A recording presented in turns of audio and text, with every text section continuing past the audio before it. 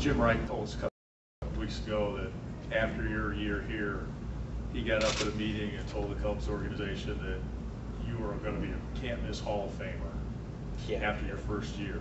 That's what he says. What was your mindset back then? I mean, really, back then, it was like I said earlier, you want to move up. You know, I had told myself, you know, obviously the odds are against you ever making it in major leagues, let alone having a career where you can support your family when it's all said and done. So, you know, I had a little deal with myself that, hey, the first time I moved backwards, I was going to school and I was going to try to find a job. And so, you know, having that mindset back then, it was, I didn't want to do that. So I wanted to make sure I moved up, and I never wanted to take a step back. That was kind of my mindset. Whatever it took to, you know, A-ball, get to double A, double A, get to triple A, triple A, go from there. You know, I never wanted to back up. Do you have a game plan now? I mean, is there somewhere you want to be in 3-5 years now? I don't. You know, well, yeah, I know where I want to be. I want to be home watching my kid grow up. You know, he's 13 and he's playing Legion ball. He just started that. You know, I've enjoyed being around him and his team and trying to help those kids. And, you know, I enjoy spending time with him. You know, this job allows me to kind of do both. You know, I have the luxury of picking and choosing to come and go. And, but, you know, the most important thing is, you know, for me right now is being at home, watching the kid grow up, make sure he stays on the right path, you know what I mean? See you pitch? Thinks he is. He's getting there, not yet, but he's getting there. Do you remember your first game here, opening night? I do. I remember bits of it. And I remember I went 9 innings, and I threw like 130 pitches. That's what I remember, because that's where the game's changed a little bit, where now, you know, it's kind of like, you know, a guy gets around 70 and all of a sudden you start looking at, hey, how was that? You know, you start looking at that, and you know, it's more, I think one of the differences that I've seen so far is it's more about developing the player and his stuff and how to throw his pitches and keep him healthy. Whereas I think when I was coming up, it was about trying to win. There was more, you know, you tried to win more. And, you know, that's something that I was grateful for. You know, I remember Jim Wright told us a couple of weeks ago that after your year here, he got up at a meeting and told the Cubs organization that you were going to be a can't-miss Hall of Famer after your first year. That's what he says. What was your mindset back then? I mean, really, back then, it was like I said earlier, you want to move up. You know, I had told myself, you know, obviously the odds are against you ever making it in major leagues, let alone having a career where you can support your family when it's all said and done. So, you know, I had a little deal with myself that, hey, the first time I moved backwards, I was going to school and I was going to try to find a job. And so, you know, having that mindset back then, it was, I didn't want to do that. So I wanted to make sure I moved up, and I never wanted to take a step back. That was kind of my mindset. Whatever it took to, you know, A-ball, get to double A, double A, get to triple A, triple A, go from there. You know, I never wanted to back up. Do you have a game plan now? I mean, is there somewhere you want to be in 3-5 years now? I don't. You know, well, yeah, I know where I want to be. I want to be home watching my kid grow up. You know, he's 13 and he's playing Legion ball. He just started that. You know, I've enjoyed being around him and his team and trying to help those kids. And, you know, I enjoy spending time with him. You know, this job allows me to kind of do both. You know, I have the luxury of picking and choosing to come and go. And, but, you know, the most important thing is, you know, for me right now is being at home, watching the kid grow up, make sure he stays on the right path, you know what I mean? See you pitch? Thinks he is.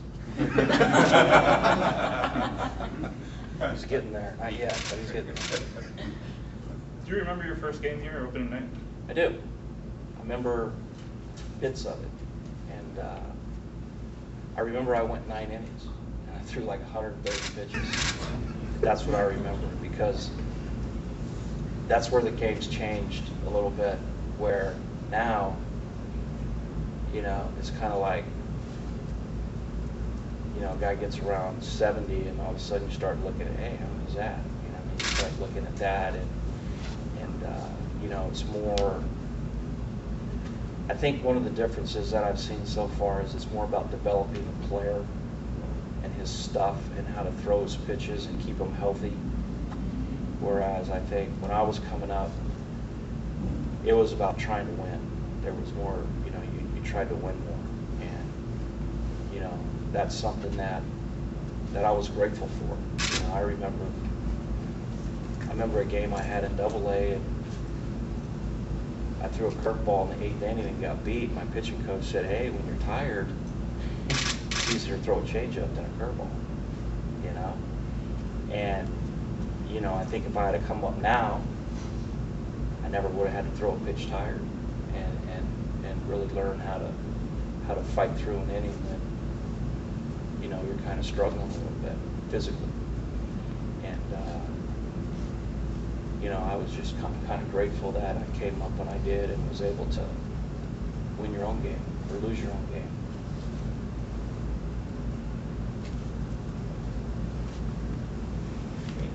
I was talking to Andy Mazer once, and he said one of the games when you were Padres that, you know, after a 3-2 pitch, you kind of reacted funny on the mound, and he asked you after that afterwards, and you said that you'd waited years to get back on him on that pitch. When did you start harboring memories to get back at batters? Did you keep a notebook here or anything like that? Well, you just, you know, you fail, and you don't want to fail that way again. You know, and there's nothing wrong with failing unless you keep doing it the same way. Then there's a problem. And, you know, I think, you know, I didn't necessarily fail, but I think I could have had more success if I tried something different. And, you know, it was a 3-2 pitch in the last inning, you know, where you can't walk the guy. And, you know, I think what I learned that day is you could either try not to walk somebody or you could try to get them out. You know, I think most pitchers have thrown pitches with the intent not to walk you. And I didn't want to be one of those. I wanted to get you out. You know, I had thrown enough pitches where I didn't want to walk you, and I wanted to kind of go to the next level and try to get hitters out and not worry about walking them. And that was a situation where that's something you struggle with a lot as a pitcher, mentally, on the mound. You know, everyone seems to hate walks, but, you know, sometimes a walk's better than a double or homer, you know what I mean? And there's that fine line of picking and choosing when to not walk them or get them out. That's why it was big for me, because I cleared that hurdle. You think we'll ever go back to 9-inning pitchers again, or workhorses like?